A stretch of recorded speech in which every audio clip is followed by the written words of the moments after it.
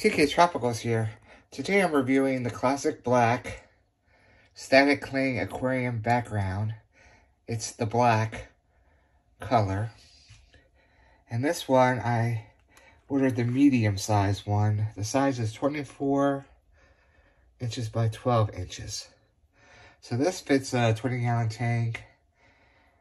But I used it and put it on the tank, and I was really disappointed with it.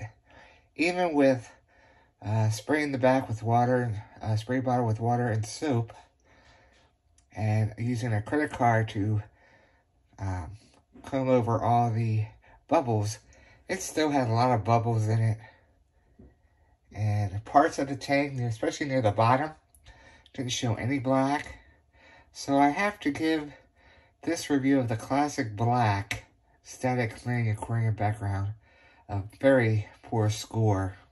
I wouldn't recommend this to any of y'all. It was built by Aquatic Creations, but I don't really recommend this product for your tank. Please subscribe to the channel, comment, and share the video. I'd like to hear what you think about this product. Have a good day. Until the next video.